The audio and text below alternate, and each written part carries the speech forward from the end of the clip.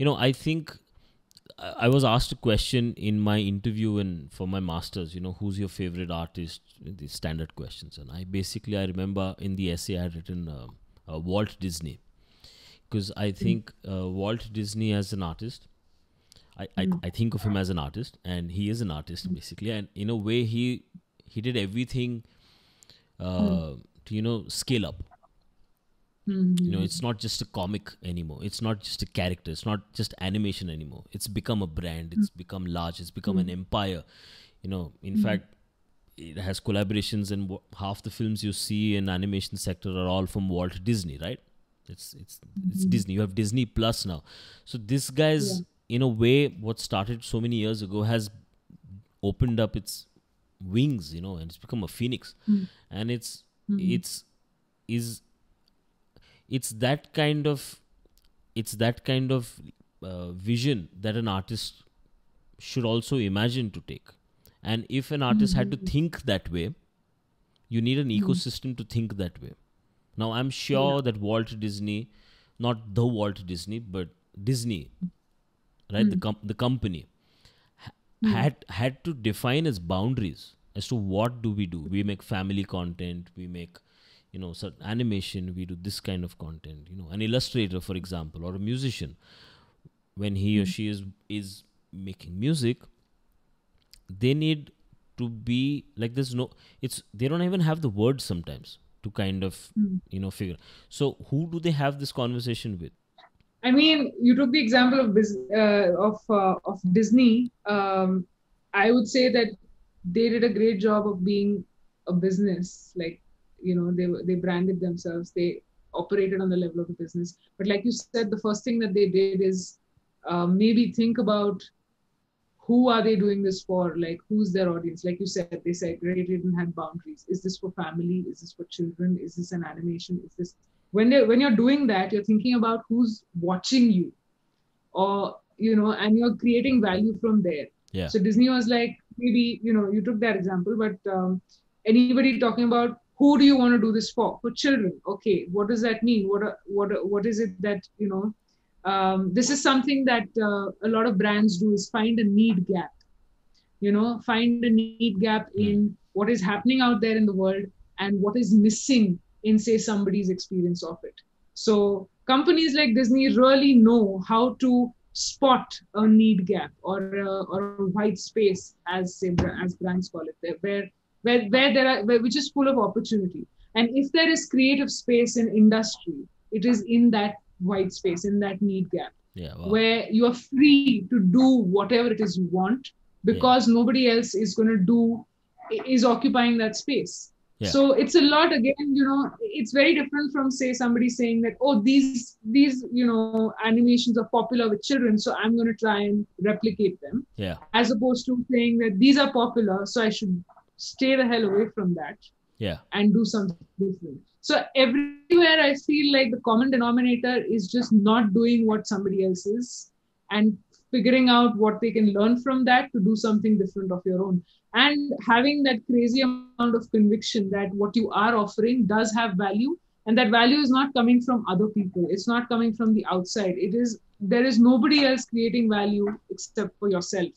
So as an artist, if you see value in your work, and you with conviction, you're taking that out there, there's no way that you wouldn't make money. I know that there are artists out there who do make money significantly. Am I right? Like there are artists that do make money. Yeah, so that archetype of like the artist that is not making money is very different from the one that definitely exists, which is the artist that does make money. You're right about that. So, I kind of overstretched the artist not making money. Artists are making money. What I meant is the percentage of artists out there for a country like India is very small. The kind of I agree with you. And that is the problem. The problem is that some of my friends are not in the field anymore. And it pains me. But I mean, that's true with businesses. I'm sure you have friends who started businesses and they're not in that business anymore, and they wrapped up that idea. So the businesses that are doing really well are also following the same principle. That they are doing something different and they have insane amounts of confidence and conviction. that's what, like, you talk about the people who succeeded, but you don't talk about the people who fail. There are more failed businesses and failed corporate ideas and brands that exist than the ones that have succeeded. So So there's a lot. I mean, everybody who's successful is just, I don't know, like, you're is focusing on that differentiating you're factor. asking me Don't replicate. I guess it's like an age-old thing. I you're don't know. asking me to change my attitude altogether at how I see artists. Because yeah, maybe you're right. I look at artists like depressed and like the victim always, and maybe that's my bias, my shortcoming, right? Yeah, Yeah. maybe, yeah. Because no, I know And I know it I know doesn't quite a the same few. for every artist. I know quite a few Yeah, successful artists too, and I'm not latching on to that in my mind. I'm latching on to the 95% who've not made it. It hurts me on a personal level, which is why I bring it up. right, It's right. like it's That's like true. if your But I friend mean, it's not. if your Yeah, friends are not in the field anymore and you knew they were talented, it's just they couldn't. Then there's yeah, not enough opportunity. Yeah, I understand. I mean, right. you're saying that businesses go through the exact same thing, and it's unemotional, and there's no need to be emotional about it.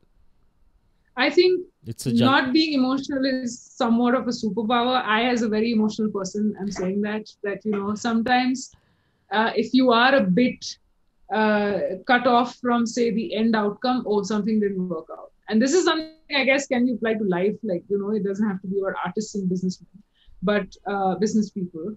It's just something that again, it comes down to that thing of like not being very rigid. Is that you don't define yourself as an artist. I'm a successful artist only if this happens, or I'm a successful business if this happens. Nobody in the business world who's successful is doing that. No brand is doing that either. In fact, people like Cred, for example, Yeah. brands like Cred, Yeah. they don't care about what their numbers are.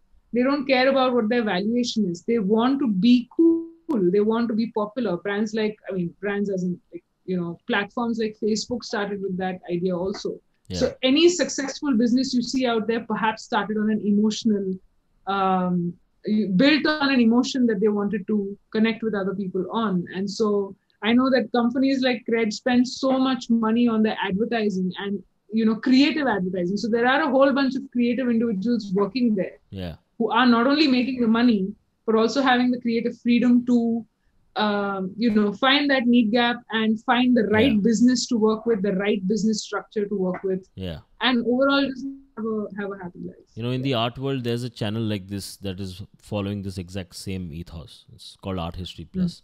You should subscribe. You should subscribe to Art History Plus. It follows. For sure. I have another question for you.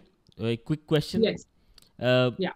It might come across as a little cheeky, but you're a qualitative researcher. Okay, now I want to ask you if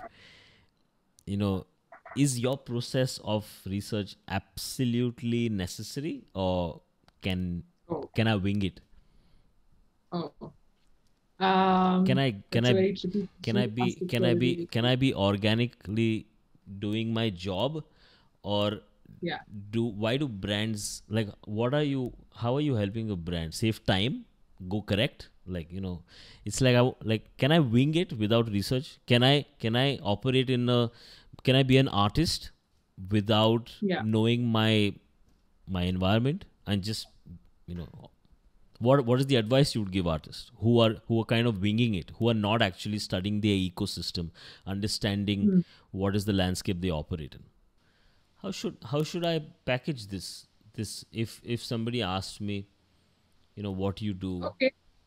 Yeah. If someone asked me my elevator pitch as an artist, yeah, right?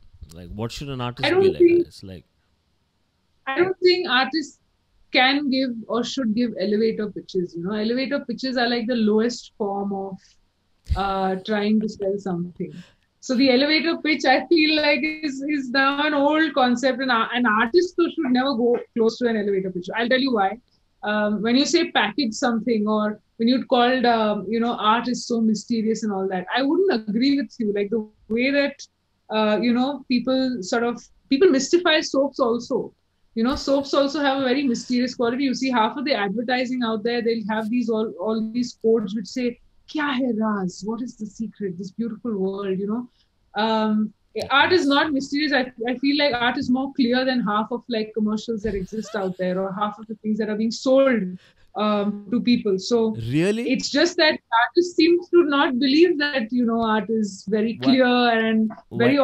has the potential to be very organized. Also, is that true? Like, do artists not believe this? You're completely challenging me again on a fundamental level. Like I never saw it that way. I always played the victim as an artist. But you're telling me something so fresh. You're, you're saying that a soap is mysterious?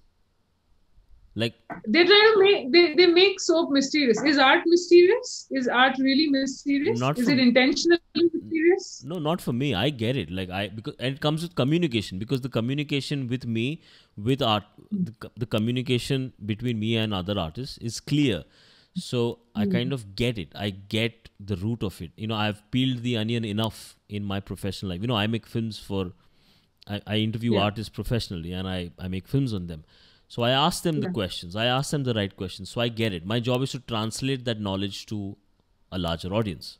right, right. So, So you're essentially doing what a qualitative researcher does for their and I clients. want to get better at it. So, which is Right. why I'm asking. So, like, I asked most of the artists, what were you as a child like? And I keep, I kind of like, I try to peel the onion. Is that something that even you do? Yes, in qual research, I mean, specifically in qualitative research, it's not just about, the numbers. Like you said, that you try and understand literally the psyche of the person, but from a very socio-cultural perspective. Who are they really? Okay, so who is your audience? You don't reduce them to a demographic. You reduce them to who they really are. So we ask them a lot about their childhood, where they grew up, what their desires are, what their dreams are, what their unfulfilled dreams are as well. And we also ask them very sort of questions that hit at the subliminal. So we ask them questions like, um, if the color red was a scent, what scent would it be? Or if you think of golden, what are the different kinds of objects that, if you think of the color golden, what are the different objects that come to your mind? Or Yeah. what is it that makes anything mysterious?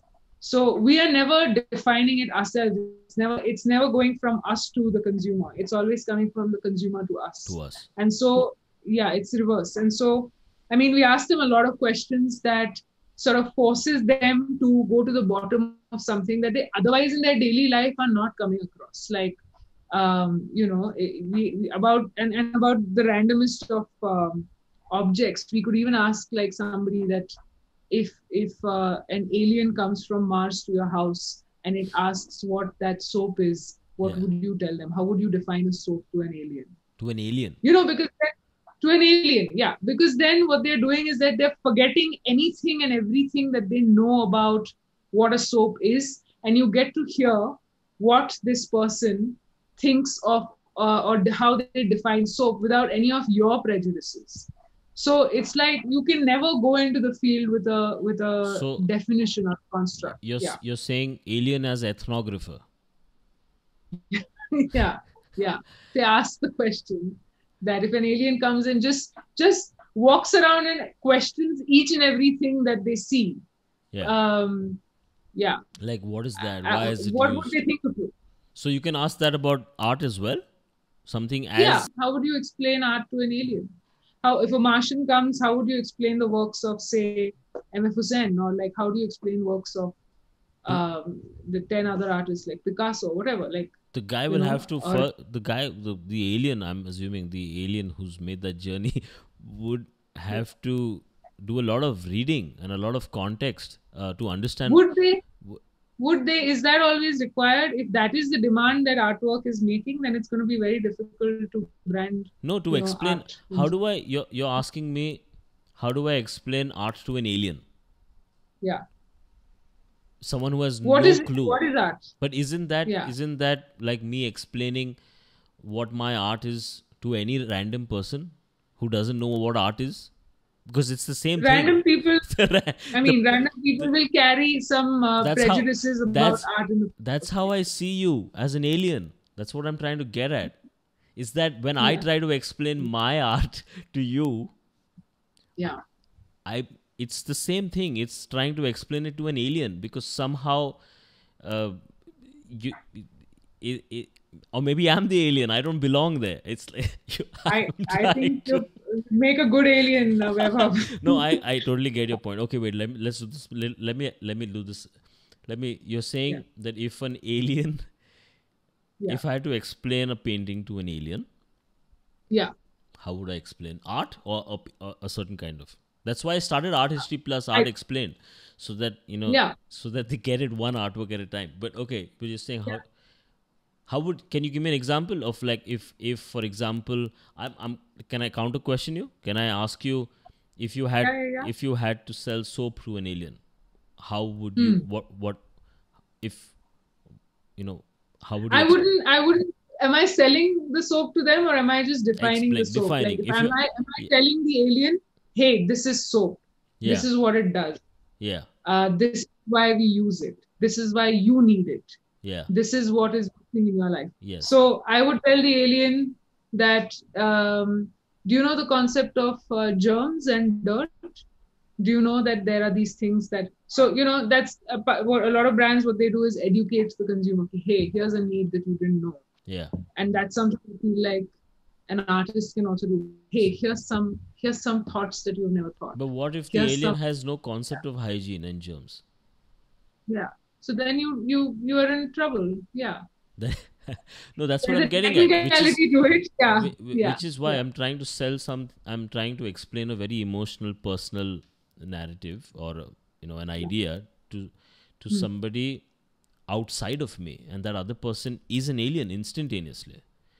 Yeah. So But spontaneously, what would you do? The first thing that you would do when somebody is so alien to your context, uh, what is the first thing that you do when you're explaining to a child, for example, somebody who's 2 years old, please tell me. and you're explaining the color red, for I example? I don't know the answer. Uh, Can you please tell yeah, me? yeah. I don't know the answer either, but this is just this is Yeah, just like yeah, okay. debates about how the first thing that you would do maybe is to just walk them along what you're talking about. Either tell them that, hey, converse, show, demonstrate, engage, participate, all of that, and know more about how the other person thinks. So the first thing that you and I are both going to have to do if an alien does come here is try and understand the alien. You want to know how they think. Wait, You want repeat to that. know, Wait, start yeah, this conversation with this is fantastic. So if an alien came down and hmm, tried to understand art or a yeah, soap, yeah. what's the first thing we need to do? We need to understand how to communicate it to them, or we need to I would understand. say Yeah. the first thing that you would need to do if an alien comes to you and asks what art or a soap is to try and understand how an alien thinks. So your first job is going to be to try and understand the alien. You know, you can't carry a prejudice and say, "Oh, ये alien है. It means that it is coming with this kind of thought." तो मुझे ऐसे समझाना पड़ेगा. नहीं. No. You don't know anything. Yeah. Nowhere in the entire scene should you ever assume that what you know is solid. Mm. I guess the first act that you're actually really engaging in is thinking about what you're thinking about. And so, the first thing that you want to do is understand who is it that you're going to be speaking to, who is it that how do they think, what are they thinking, what are they here looking for. Maybe the alien is not even asking you to explain art to them, you're forcing it on them. The alien doesn't care about art. The alien is not even asking the question. You're just standing there saying, "Oh, you're an alien. You don't understand this. Let me tell you." Fail. So Yeah. So you wait for cues from the other person to kind of show interest and intrigue, and then when the person is hungry, you kind of like you say the right thing. That's called. you could do that. You could do that, or you collaborate. I feel like, or you collaborate or just engage. A lot of times we want to reach the end objective before we even decide to play together. Yeah. So it's like we should be hanging out, Yeah. like the alien and us, if I have to continue that metaphor. Yeah. We should be hanging out because eventually we would want to understand these things and we can share with each other. True. But before even deciding all of that on paper, Yeah. you just sit and watch what's happening. Observation is something that I mean, I know I might be biased as an ethnographer, but the first thing you have to do, forget everything you know and observe what is happening. And then you can figure out, okay, if this is what I've observed, Yeah. then you can question that. Can I even think about selling artwork here, or should I just educate about it? Can I Yeah. sell artwork here, or should I help the other person through my artwork? My artwork can help them in such and such a way. Should I sell it? So it doesn't have to be just that one objective, just because, I mean, I understand that Yeah.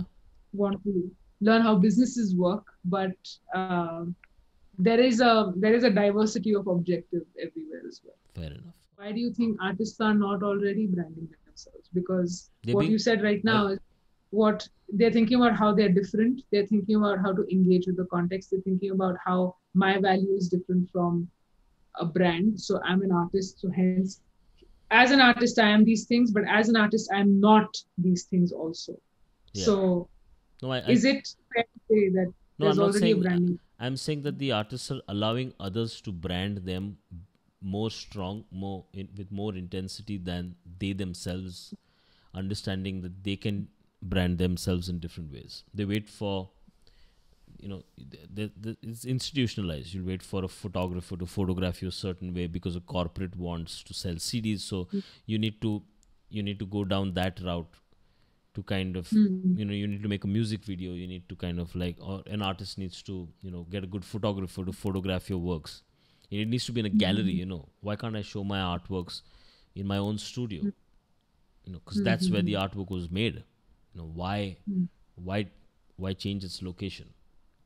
Yeah. So there are so many questions like that need to be answered in terms of maybe an artist wants to brand themselves differently, but the system doesn't, the ecosystem doesn't allow you to get out of, uh, it doesn't allow you to, uh, can you imagine how free artists are? They want to still break away even though they're so free. Mm-hmm. Yeah. Well, I mean, um, I I wouldn't want to think that there is no value in the fact that artists have been doing that so far. If they could break away, they would break away. Yeah. Do you think that there could be value in just, you know, protecting or preserving the bubble of the artist and not going down about branding yourself, seeking value in terms of monetary gains? Like, is there, what happens if it continues like this? You see more of your friends getting out of the field. Is that Yeah. the fear? Yeah, Okay. of course. There's not enough opportunity. Right. There's not enough opportunity for, and there's a lot of talent getting wasted. That's the Mm-hmm. problem. The problem is that I care about the Indian art somewhere, the Indian contemporary art scene. I see a lot of Mm-hmm. I see a lot of high quality content coming out there, but then it fades away because it's it's made to it's made to it's made in a way where the artist feels like this is not sustainable for themselves Mm-hmm. to grow to raise themselves up in a mature, Yeah. acceptable, tax paying individual who can get a life insurance, who can kind of have safety. You can have your choice. You can have, you want to not work on a Sunday, you don't want to go to office, that's okay. That's a very romantic idea of how to live a life, but in a way you don't have power. Mm-hmm. You won't I think, yeah. you won't be financially independent. You won't be bold in the mind Yeah. because you don't have Yeah. stability. Basically, that's the fundamental problem. That's why Monetary. Yeah. no, just stability, financial stability, confidence, and that finance has a huge thing to do with it. The reason I'm having this chat with you about how can you help artists think more professionally as a brand and as business Mm-hmm. is for stability, right? That's the core question. It's like once they realize that that they're not taking themselves that serious, you can operate in the hobby space for your whole life. I'm not even thinking about it that way. I'm thinking about it as a professional, the way a doctor would look at their career. Would you say then, like, artists sort of inherently carry some form of insecurity because of this, which affects their work eventually, which affects how they eventually value their work? Yeah. So, is Yes. there such a thing as an artist who does not get perturbed by financial instability and still sees the core value of their work increasing day by day, despite it. Yeah. Assuming that it's not at the center of this whole thing. It's a side factor that does affect your everyday life in terms of how you live it. Yeah. Um, do you think that artists' personal value of their work is affected because of this lack of monetary stability?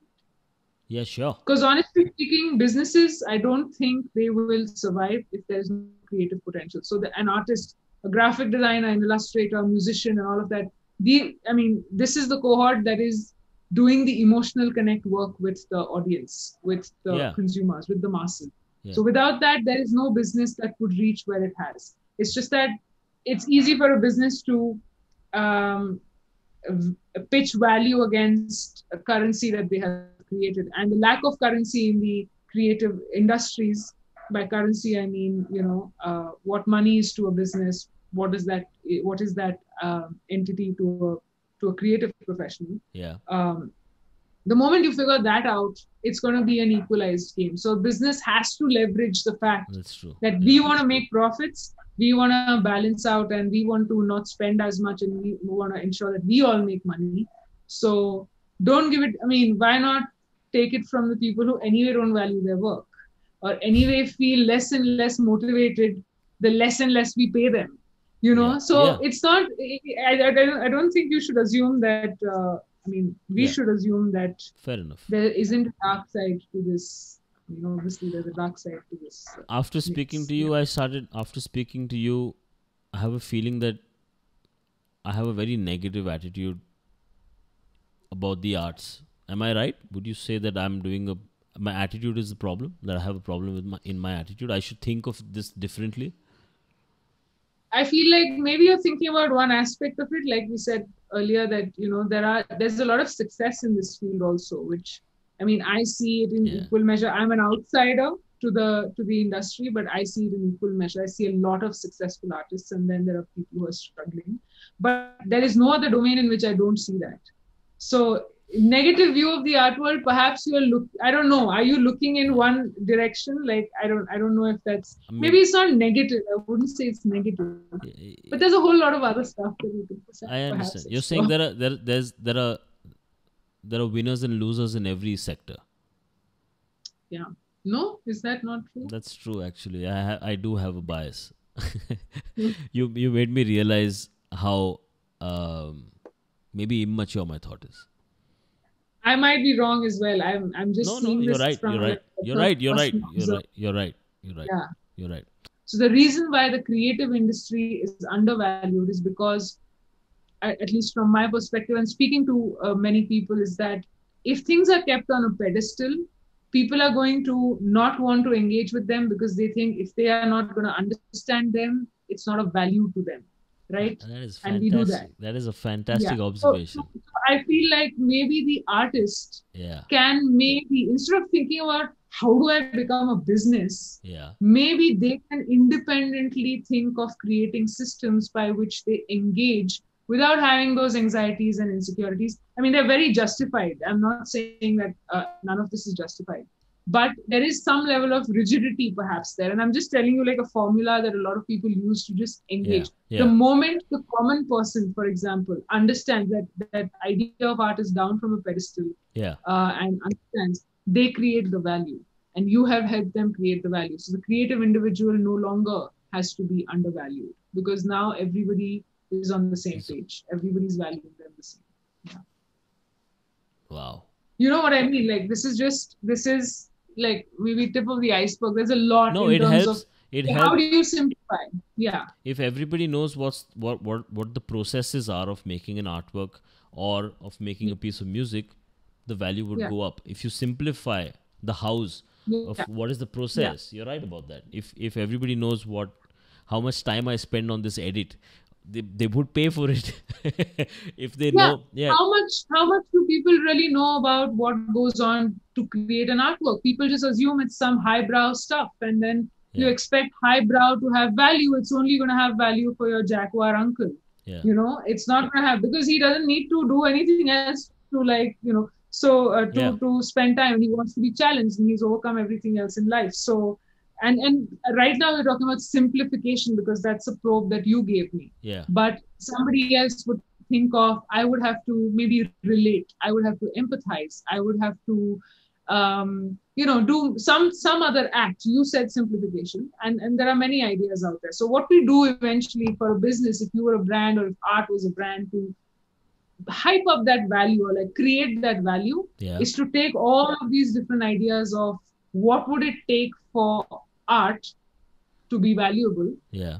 and try and then sit in that room and analyze and think about it, and Yeah. come up with solutions to doing that. And it's baby steps process. It's not something that happens like, True. it's True. yeah.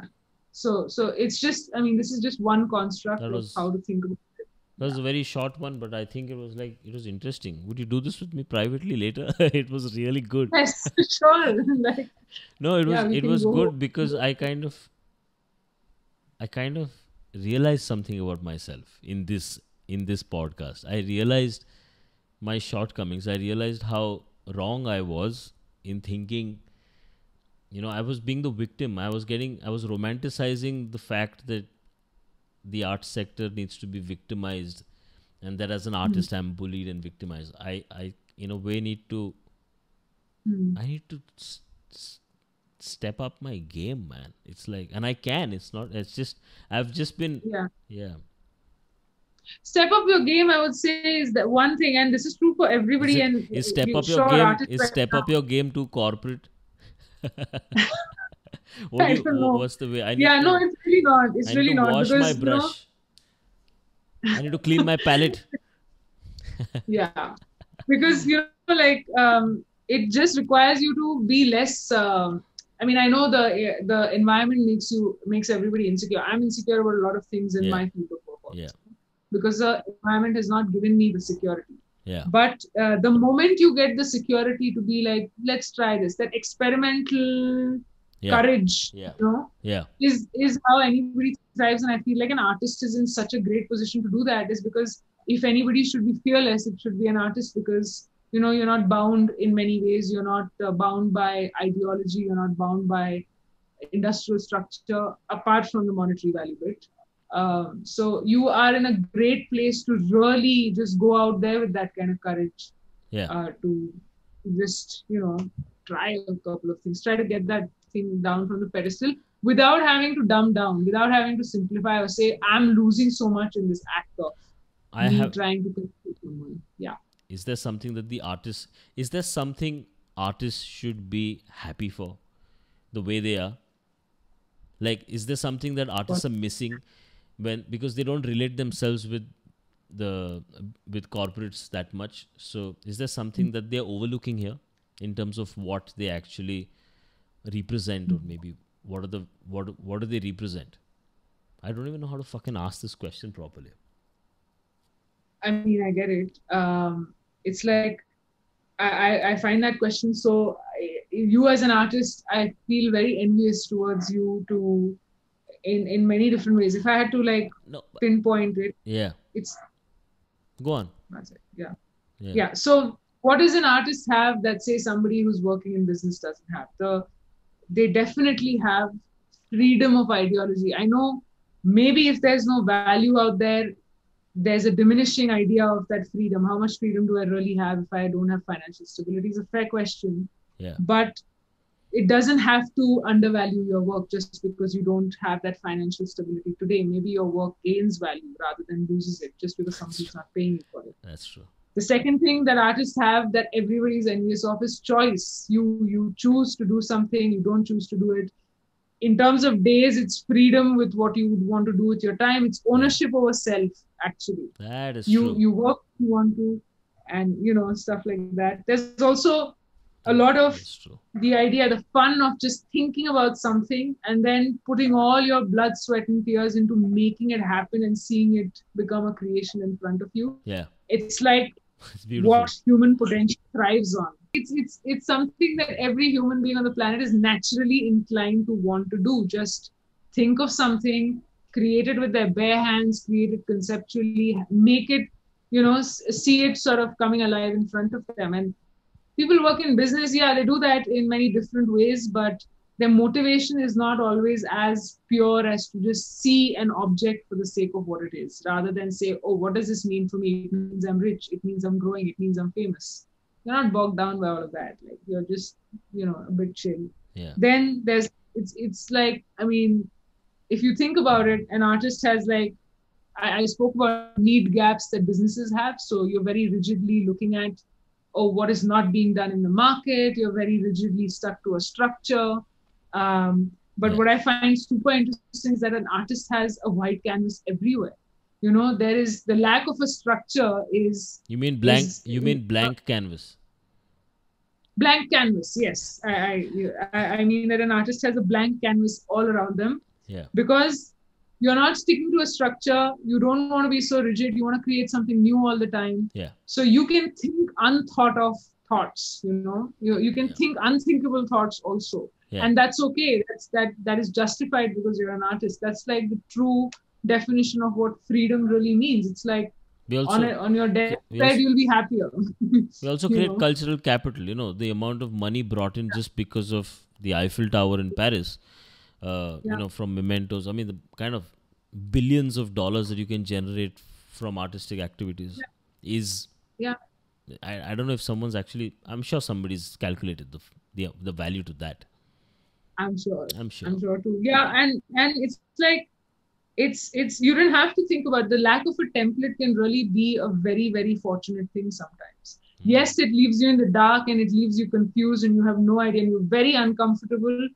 But what else are you here to do on planet Earth but not feel like the full gamut of human emotions? So you're not here to like drink wine and watch Netflix, right? So you're here to be uncomfortable with some stuff. So explain that to that alien. Yeah. How would you do it? I would ask you, how would you do it? Yeah. You can get one of your two characters to do it as well. Like, how would your art and different person? We had to give them a name, but we did. Yeah, no, it's okay. So perfect. Thank you so much for doing this. And can you please, you can say no to this, but can you look into the camera and ask people to subscribe to Art History Plus in whatever way you want to do it? Right? You want to ask them 50 questions, you can. Why haven't you subscribed yet? What does subscription mean to you? Do you know that it's free? You can ask anything. Yeah. You go for it. Okay. For those of you who haven't yet subscribed to Artistry Plus, please do so. That's it. Sorry, please like, share, and subscribe to Artistry Plus. Now it's gone. Now it's like perfect. That was a good take.